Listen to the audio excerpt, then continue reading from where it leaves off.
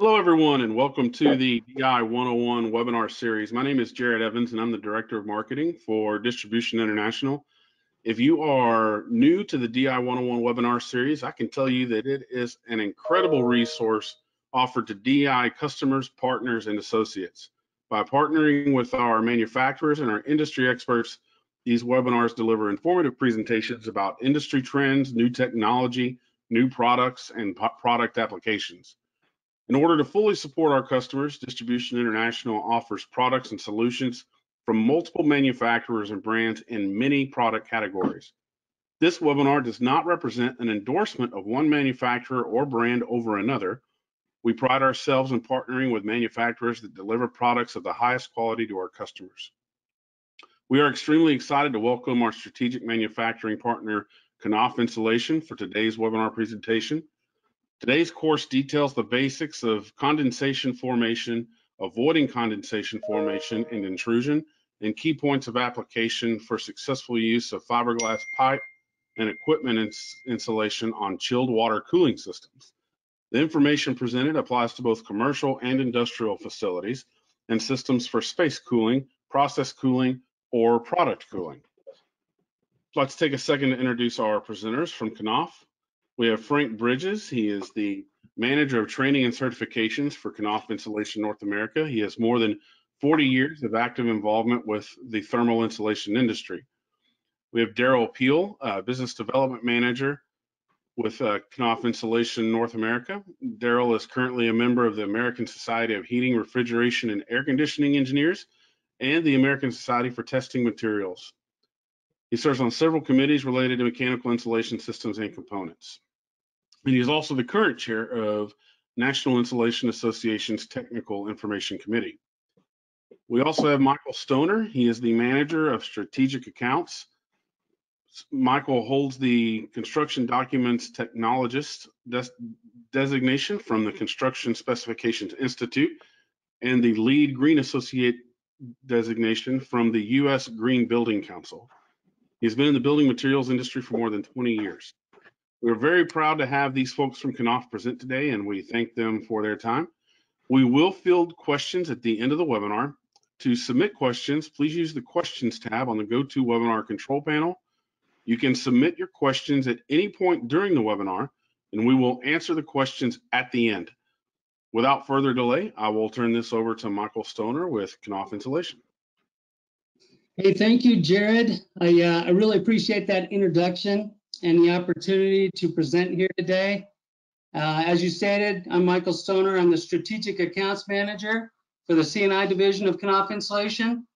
I want to thank Distribution International for putting this event together and for all the effort to consistently provide educational programming that allows those in our industry to participate, learn, and get better at what we do. We look forward to sharing information, having a good interaction today as we review fiberglass insulation for chilled water cooling systems.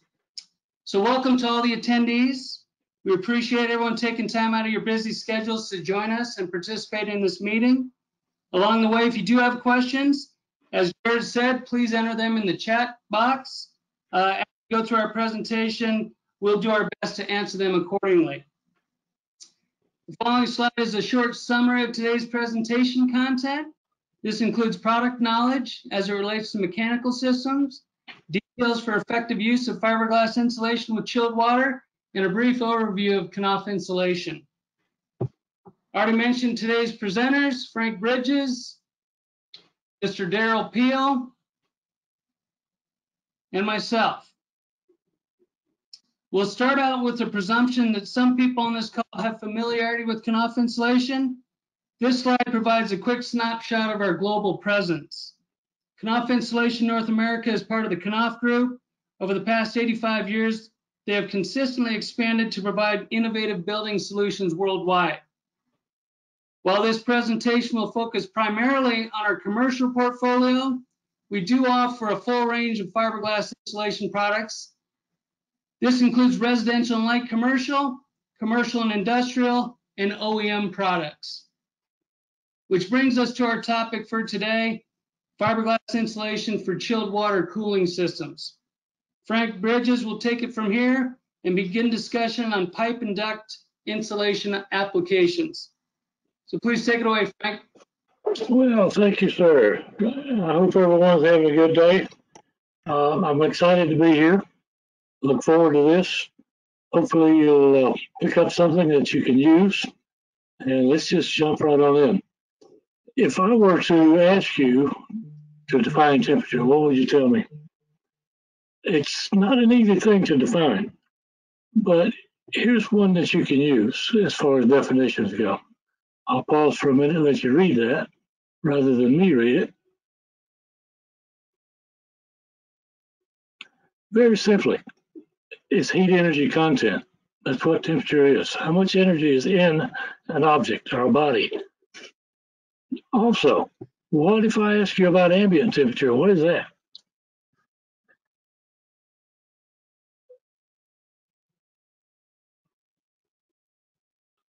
The air, the sense of temperature that you feel in the room you're in right now, that's your ambient. All right, let's set that aside. Why are we talking about this stuff? Well, we got some fundamentals that we need to have stuck in our pocket, pull out when we need them. But before we get into that, a major application in mechanical systems is chill water, or less than ambient. It's a very difficult arena to operate in. If the contractor doesn't do what he wants or what he should do, we're going to know about it. There's going to be a failure. If it's the wrong material, there's going to be a failure. If there's damage to the insulation, there's going to be a failure. That applies to our product. It applies to all products. But having said that, if it's taken care of, properly installed, at a good thickness, an appropriate thickness, you got something there with fiberglass that will work beautifully. The major contributions fiberglass will give you, Knauf insulations glass, is right there on those bullets. Those are two important bullets. Reduction of heat gain. You don't want heat to ambient air temperature. You don't want that migrating into the pipe. It's or the duct. That's operating, causing the efficiency issue and increasing cost. Prevent water vapor condensation. That's the bigger one, frankly, the most recognizable, most often complained about. We got water, it's raining in here. You know, that's what it is. Now, where does that come from? We're going there. Please understand these. This is not thermodynamics, but it is probably a look into thermodynamics. Water molecules are in motion always, even in solid ice. As they are exposed to heat, they start moving more. They get to be more active, and they will break bond, and they'll fly away. They're out in the atmosphere now, looking for a place to go.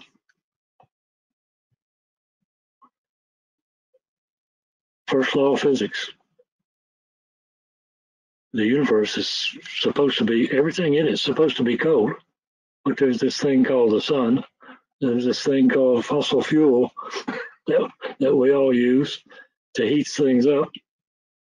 Physics doesn't like that. The universe doesn't like that. But keep that in mind. Cold is the natural state. Everything wants to be cold. Any object with differing temperatures, or what's known in our industry, the delta T, will attempt to equalize.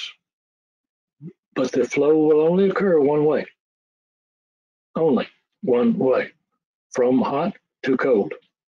To hot, it just simply it's got to be that way.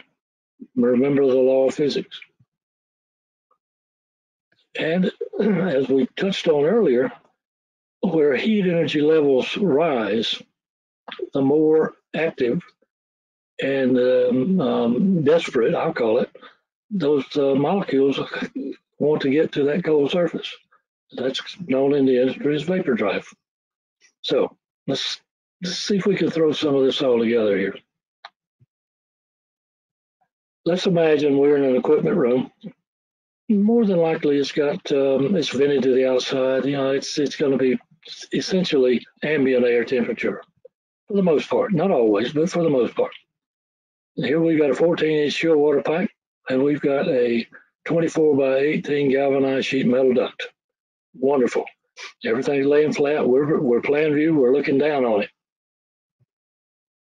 We got 90-degree ambient. It's hot, like it is today. What does that mean? Well, everything in that room is going to be at ambient temperature because there's no flow occurring in our pipe. There's no air blowing through our duct. Systems aren't running. So Mr. Molecule, he's flying around. He's looking for a place to go. He don't find anything attractive. Nothing going on. None to minimal vapor drive. Let's change things up a little bit. We've got 80% relative. With those two known points, 90 Fahrenheit and 80% relative, easily you can calculate or go to a psychrometric chart and pick off a dew point. There it is. At 83 degrees Fahrenheit, things will sweat. Vapor condensation will occur. We're not going to have any sweat right now because everything's 90 degrees. Let's energize our pipe. We got 42-degree water going through it. It's going to give me a surface temperature with the ambient of 42.1. Everybody see that? I got 90 less 42.1. Now I've got a delta T over here that's really pretty aggressive. It's going to sweat. Here's our air duct. It's a 55-degree air inside that duct, but as I said before, with ambient having an effect on the duct, that surface is going to be 61.4 degrees. Still a relatively strong delta T and a vapor drive.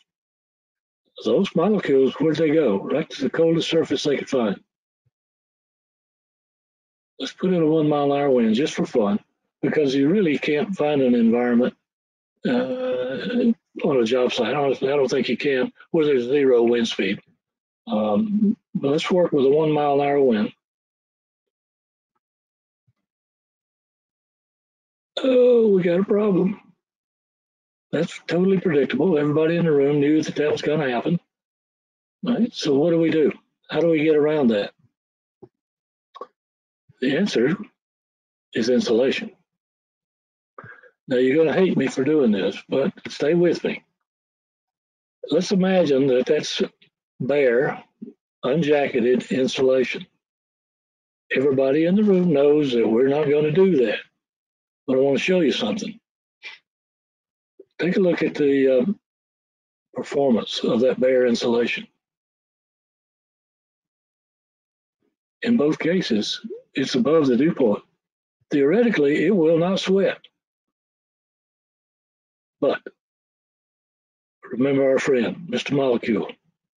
Can he get in there? Go right through that insulation, just like it's not there. That's an uncomfortable truth. You got to seal it. You got to put a vapor barrier on it. I'm getting ahead of myself a little bit, but those guys are flying right through the insulation mass. And here's where you're going to hate me. It doesn't matter what insulation. Yeah, I know there are closed cell phones out there. I know they are, but there's also laboratory test data that tells us, yep, it'll go right through that as well. Not liquid, but vapor. Hang with me.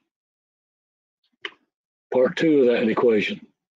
Here's the insulation to raise it above the surface or the dew point. Here's the second part. I'll give you a moment to look through that. You have to put a vapor barrier on it. And when you do, you lock out the moisture. Everything stays stable. Here's some insulation. Under example number 1, we're looking at a 4-inch 1.5 duct wrap. That's a lot. That is a lot. But you have to have that in an extreme 90-80 relative environment. It is required. Ours, anybody else's. So we're looking at 84.1. How about 1 pound duct wrap? Now we're at 4.5 inches. We're just barely above. I'm saying none of these are comfortable. I'm not comfortable with either one at the design conditions we're listing up here. Let's try fiberglass board with an ASHRAE jacket. Yeah, better. It's better, even though it's 1 inch. Even though. Now, let's clear up something right here. Knauf insulation is not telling you that 1 inch is sufficient in that application. We're not. All it would take would be a light change in the humidity. And guess what? We got rain again. It's going to sweat. Don't design to minimums. But it's good information. Let's go one more. 6 pound, 1 inch thick, ASHRAE. You see the emittance on all these products as we go. Pay attention to those because these numbers are going to be affected dramatically by that. 1 inch, 6 pound. It'll work. It will work. 3 inch, 3 pound, FSK. Everybody knows what that is, hopefully, at full screen crap and all service jacket on the ASHRAE. Dramatically different emissivity between FSK and ASHRAE. Those aren't just terms, those aren't just numbers, those are big, big issues. We're going to see why. Here's another one, FSK, 0.1, 3 inch, 6 pound. Works great, but it's right on the cusp of not being a performer as far as surface temperature. What's that? Well, at least what I found interesting, look at example 1 and 2. Both of those have a 0.1 emittance, as does 5 and 6. Or excuse me. Yeah, I got 5 and 5. It's 5 and 6. Should be. Pardon me. But at a 0.1 emitter, what's happening? You need more thickness, but look at the heat gain numbers compared to the 0.81 emittance. We got a highly effective system here.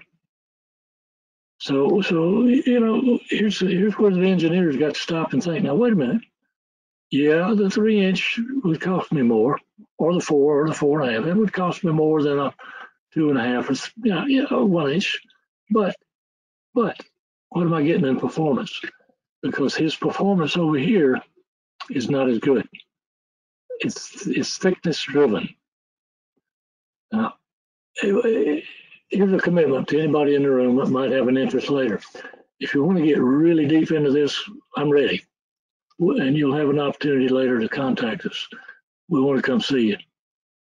Let's keep going. What about our pipe? Same identical design conditions. Got to have that vapor barrier. There's an all-service jacket that Knauf produces on our Earthwool 1000. It'll work at 1 inch. Don't ever specify 1 inch. If a guy tells you, I want some 1 inch for my chill water, tell him, I'll sell it to you, but you're going to have a problem. It will happen. Not under these conditions, but on some conditions. How about 1 inch, 14 inch by 1 vapor barrier with an ASHRAE with aluminum jacketing? What happened? Radical surface temperature change. We went from 84.1 equal thickness to 79. That's going to sweat all day long. Aluminum jacket it's not your friend that you'll order. Okay, we'll look at some more thicknesses later. 14 by 2, how will that work with aluminum jacket? It's better, but I'm telling you, that is just barely, 83.8, barely. It's not acceptable, it's just barely functional. Well, okay. What if we go 2.5? I can live with that. Sure can.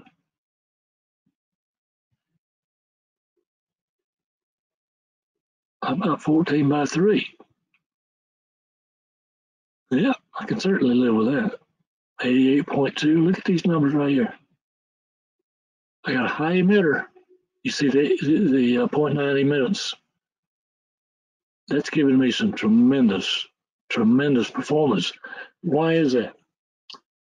Because a high emitter is not allowing the heat in the environment to get to the pipe, nor is it allowing our radical little molecule to get in. So, just to wrap this up real quick, you got to have a vapor barrier. Got to be properly installed, has to be functional. All right, I'm done. And I know somebody's got questions. Put them in the question box, we'll address them. And I'm going to turn this thing back over to Mr. Darrell Peil. Thank you, Frank. A very informative foundation for condensation formation and controlling condensation. Next, we'll introduce and discuss the most common details of a chilled water insulation system that needs extra focus to make a sound installation. As Frank just reminded everybody, please enter the questions in the chat box and we'll get to as many as we can at the end. Okay, so moving along here. High priority focus areas when insulating chilled water systems. There are a few details of a correct chilled water installation done with fiberglass that are significant. These 6 points of a fiberglass insulation system are those key points of special attention to detail and cause the most need for rework or repair, both prior to system startup or after the system is started and commissioned. All these areas of the installation should get extra focus from the installing mechanics. The overlaps on the vapor retarder, butt joint sealing, fitting sealing, vapor sealing details, insulating through the pipe supports, and the jacket enclosure all offer opportunity for extra oversight for detail. Now we'll dig a little deeper into the subject of the vapor control details. Vapor sealing is key and often is not completely understood for cold work. In a below ambient temperature or cold work situation, all else can be installed exactly correctly on a chilled water insulation system, but a complete and uncompromised vapor retarder or vapor barrier is critical to the proper function of the insulation system. We'll review some key information here. To reinforce earlier information, a vapor retarder or vapor barrier must be fully sealed and undamaged to provide resistance to the entry of water vapor that can condense into water somewhere in the insulation envelope. Remember Frank's little blue drips coming off of both the ductwork and the pipe. That's a case of what we're talking about. The two major types of vapor retarders used with fiberglass and chilled water installations are ASHRAE, or all service jacket, as described in this slide. ASHRAE is a laminate that is composed of foil, reinforcing scrim, and bleach craft. The measure of a vapor retarder's ability to resist water vapor is the perm rating. ASHRAE has a perm rating of 0 perms. The newer, more advanced construction and higher performance of vapor retarder jacketing, Knauf's ASHRAE Plus, that incorporates a polypropylene film exterior, has been introduced and is becoming the industry standard. This newer vapor retarder offers a perm rating of 0.1 perms and doubles the water vapor resistance of the jacket over standard ASHRAE. Matching tapes help to complete sealing of seams that are offered for both types of vapor retarders, the premium ASHRAE Plus and the standard ASHRAE.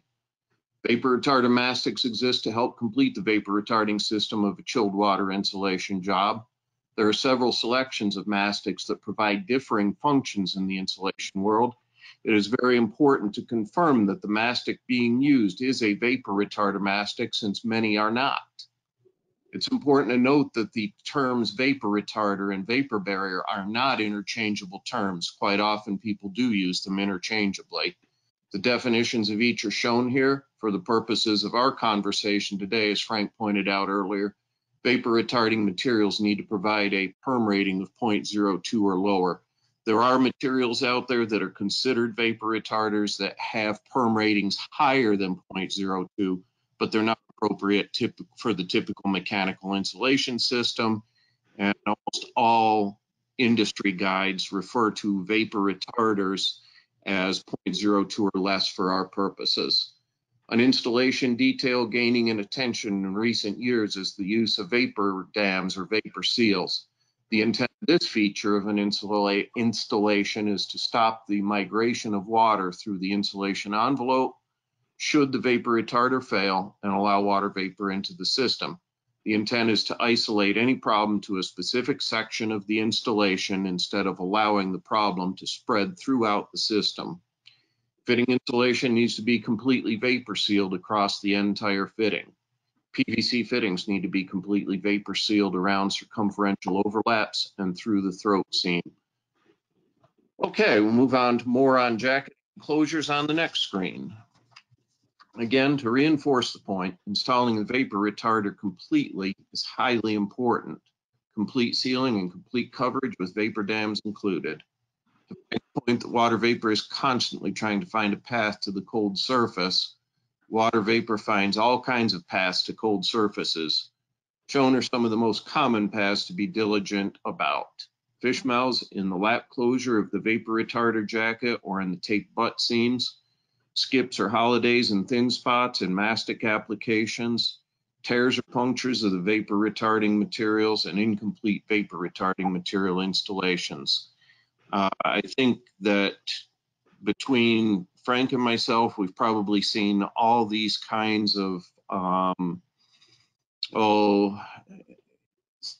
features, functions, failures of installation, whatever we want to call them, cause significantly failed chilled water installations. And there is a lot of detail, maintenance or attention to detail, I should say, involved in doing this. And that's kind of a strong point we want to reinforce here. And then finally, when installing the insulation system, care needs to be used not to puncture the vapor retarder. Screws, staples, and rivets are the enemy of a vapor retarder.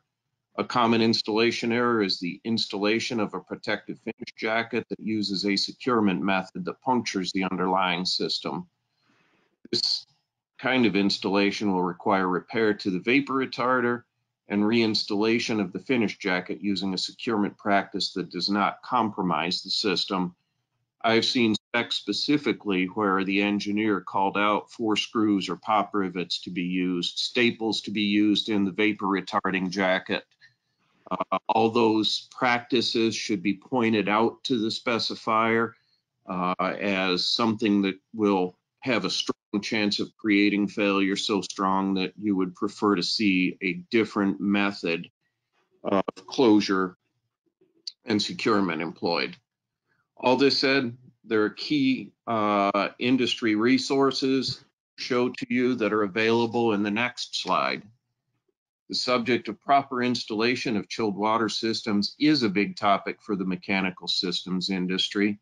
Shown here are the most commonly available resources to offer guidance on proper design and installation practices that will provide a fiberglass insulation system on chilled water that can provide the desired performance for the long term. Again, that performance being stopping condensation from forming and creating an energy efficient installation that is cost effective to operate. This is not an exhaustive list of resources since the topic is so important to our industry, but offers a great set of reference materials for the topic.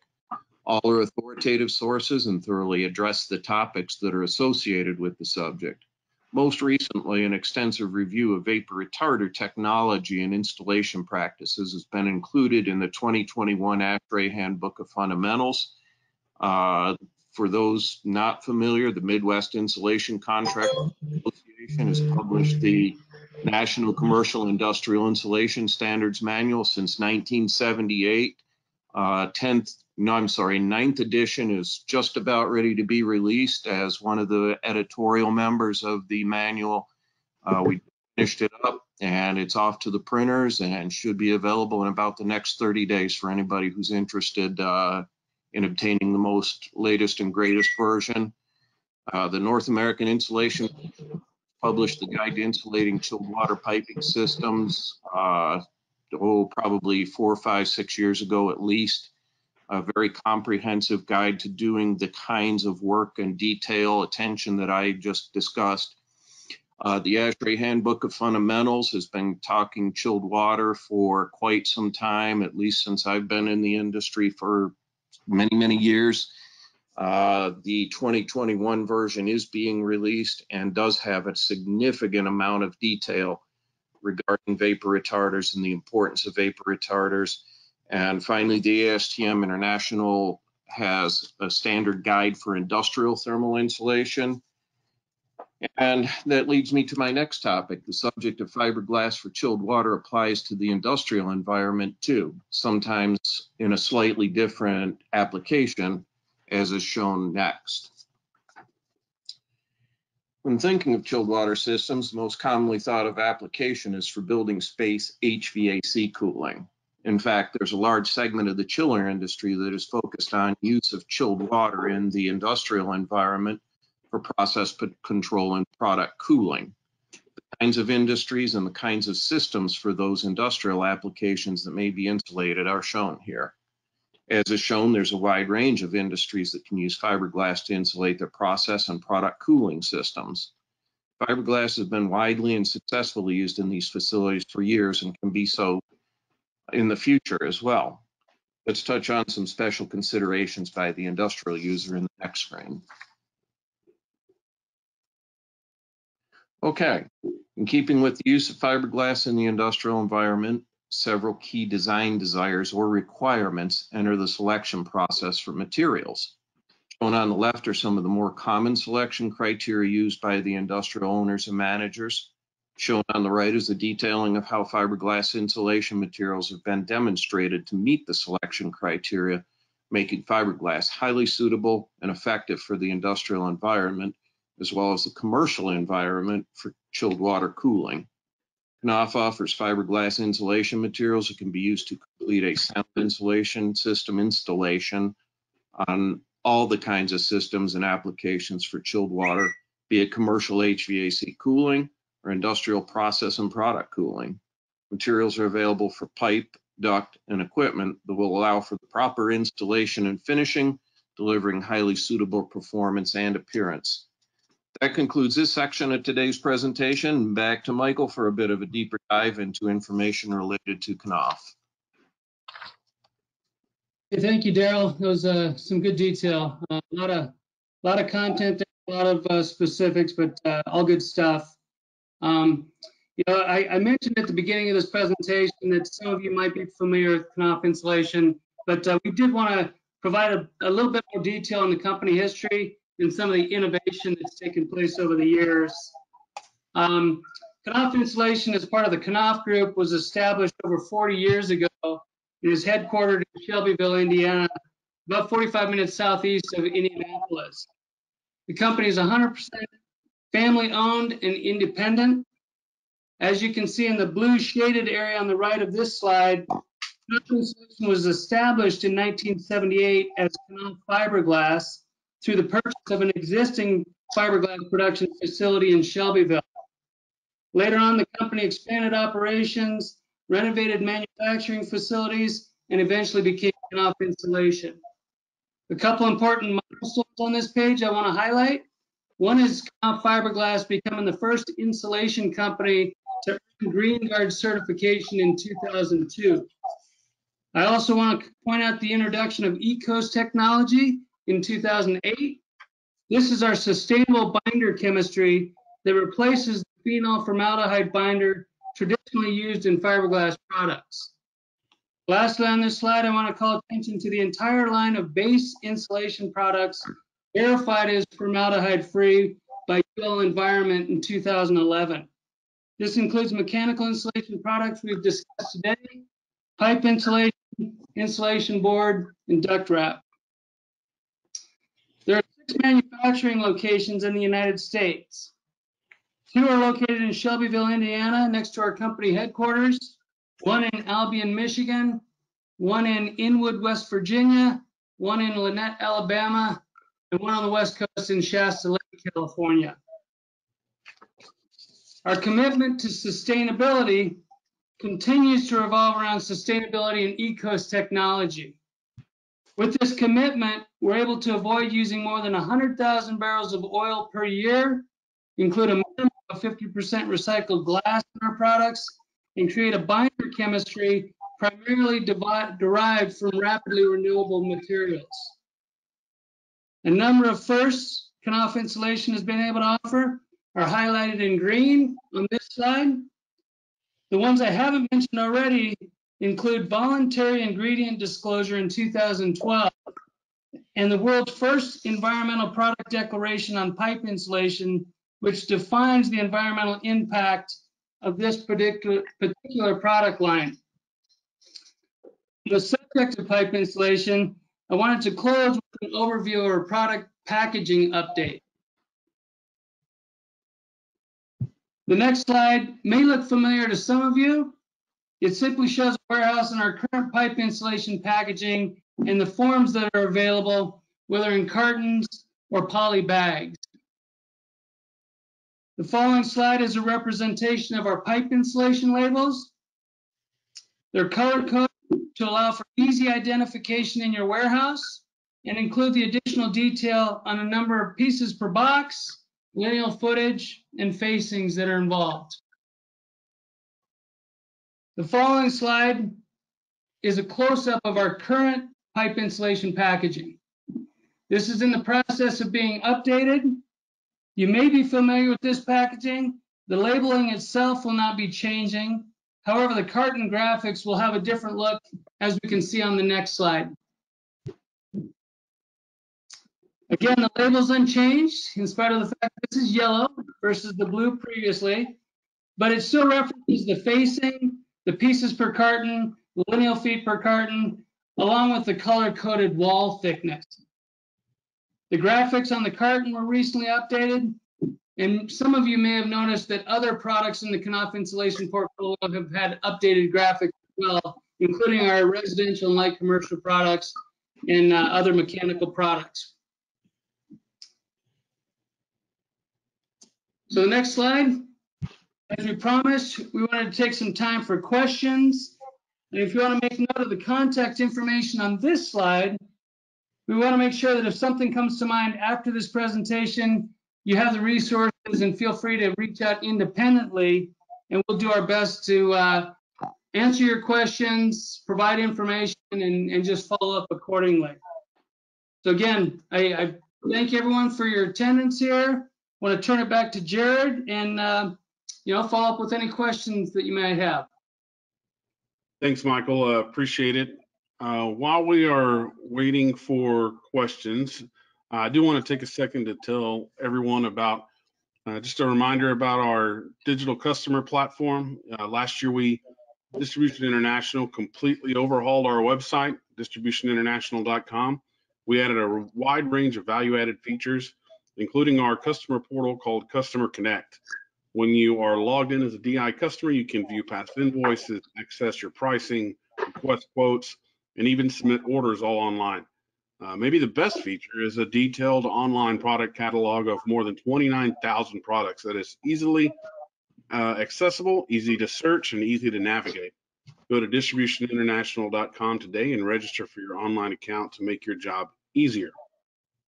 I also want to remind everyone that to follow Distribution International on LinkedIn and on YouTube, and where we post recordings of our past webinars. So great resources there. All right, Michael, we have a question from Mark. He says, can you expand on the description of vapor dams between 3-foot sections of earth wool, 1,000 pipe insulation, and why it's important? I think it was directed to me, but I'm going to defer to Frank. I think that was his area of expertise in this. Yeah, can you hear me okay? Yes, Yep. sir. Oh, okay. I think what we are concerned with is what Darrell alluded to in his presentation.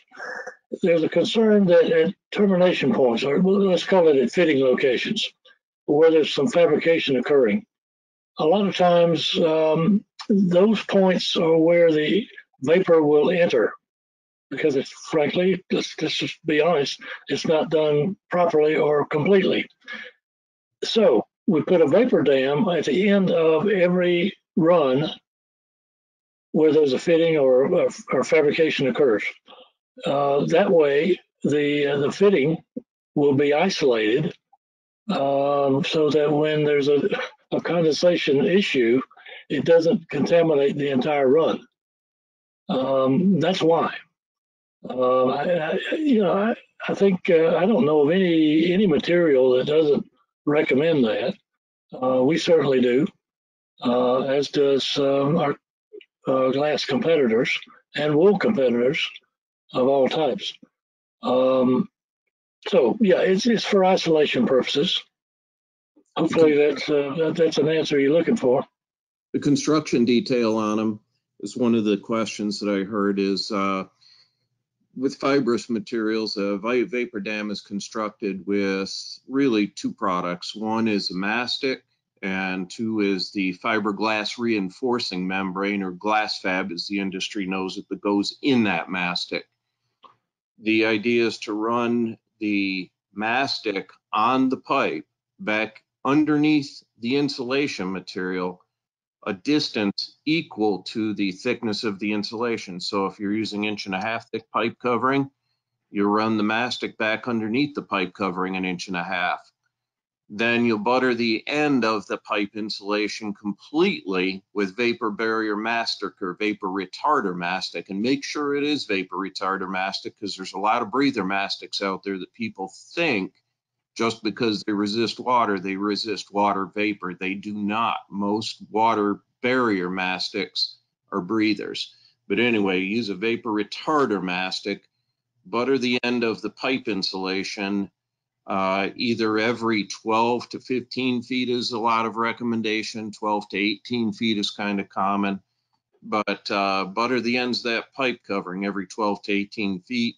Run that vapor retarder mastic up over the ASJ plus jacketing, the vapor retarder jacketing on the pipe insulation. Again, the same distance as the thickness of the pipe insulation. Embed the glass cloth in that first coat of vapor retarder mastic, run onto the pipe, and then do another coat of vapor retarder mastic to bury that glass fabric. That's construction of the typical fiberglass fibrous vapor dam. Anything else, Jared? That is all the questions that we have. I want to thank everybody for joining, and I certainly want to thank the three of you and everybody at Knauf for taking time to do this with us today. Be sure to check out our website and YouTube channel in the coming days, as we will have a recorded version of this webinar available. Also, be sure to follow us on LinkedIn. We do have more webinars coming up in the next month or so. So if you're following us on LinkedIn, you will not miss those updates. So thank you, everybody. I hope you had a wonderful 4th of July, and I hope you enjoy the rest of your summer. Thanks.